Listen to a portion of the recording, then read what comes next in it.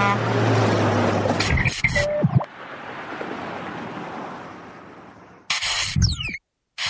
right, welcome back from that quick break. Let's just get to it almost immediately. But before we do that, let's bring to the fold our guest for today, Mr. Akin Fatske. Very good morning to you, sir. Yes, I'd like to say good morning, David. I'd like to say good morning, Philian. I joined you in commiserating with all of us, especially with families of those that have died, those that are dying as we speak. Right. And unfortunately, those that will also die in future. You have a beautiful black. Is that? Yeah, it actually is part of what's letter away. It had to be on black and black, you know, to actually make people not like, you know, it's sad when you know that a mother had to die along with her 4 kids. It is worse. It's heartbreaking. You know, Philian, something similar to this happened. Nigerians should not forget. You remember the Sosoliso crash in Port Harcourt? When a mother watched 3 of her kids coming from the Jesus College in Abuja, very unavoidable. She watched them roasted and, you know, cries upon cries. It's painful. She had to live through it. And each night there was a harrowing. So thank you very much. Thanks to VOP for bringing this for a commiseration. David, it's a pleasure to be here. Thank you. All right, let's get to it almost immediately. We'll be looking at the front pages right now. We start off with the Vanguard newspaper. Now, the banner headline here in the front page of the Vanguard newspaper reads, "Consumer spending down as Nigerians remain gloomy on economy." The writer, "Weak spending triggers decline in e-payment transactions. Value of e-payment falls 5.7% to 92.8 trillion naira. Firms reduce output expansion due to low consumer spending." Other headlines there: Samoa agreement, Ombudsman begins probe of FG's complaint against Daily Trust. NBA gives IG 7 days to stop ECMR certificate issuance.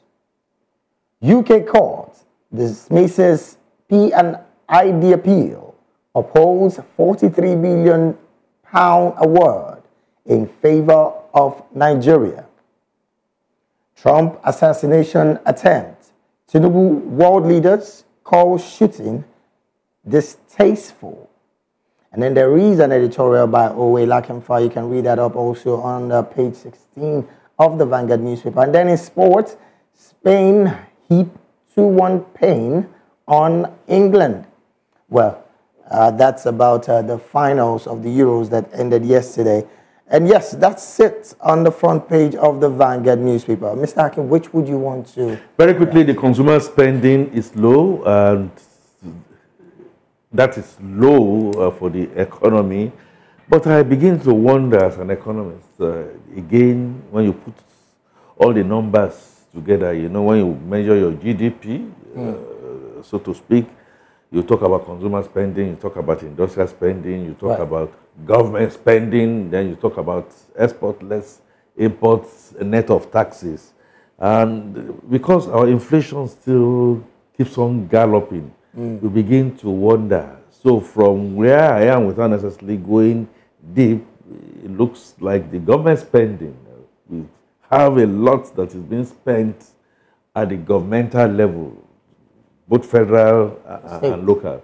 I do hope that the introduction of the credit scheme will help in this process, but I dare say it's not looking like a bed of roses for the economy yet. I must say. And then, you know, David, you are hungry, I'm hungry. I know Fina is hungry. In fact, we represent the metaphor to the wider circle of people that we have out there.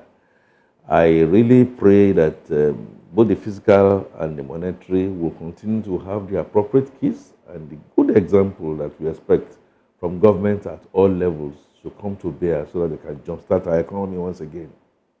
It's interesting you did mention that the rising cost of living in Nigeria is part of this. I saw one of the writers here, weak spending triggers decline in e-payments transaction. Does it indicate in any way that the cashless policy seems to not be gaining momentum? Well, it will naturally not gain momentum when there is weak spending. You don't got anything to spend, whether it's physical cash, you're going to be doing your e-wallet. Yes. You are out of job, you don't have employment, and you don't have any other pseudo or hidden employment to help you. You don't have children to help you. You don't have grown-up. You don't even have children at all. And by the time you begin to think of your education, livelihood, what else do you expect?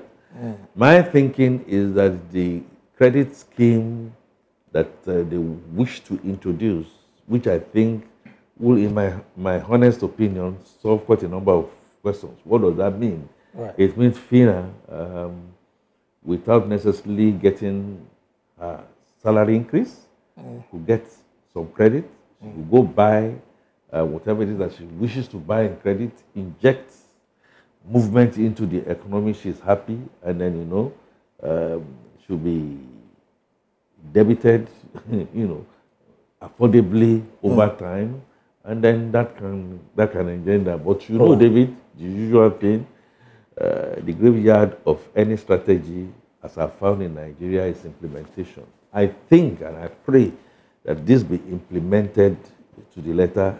The time to start was yesterday. All right. The next time is today. I'm not sure it's starting today. Okay. Just by tomorrow, let's begin to We'll wait to see all of that and how it would pan out. But let's get to the conversation proper. And this morning, we'll be looking at the statement credited to the Senate Chief Whip. I'm talking about Senator Ali Ndume, who accuses President Bola Tinubu of being run by kakistocrats and kleptocrats. Whatever that means, you will find out as we take this very little break when we return.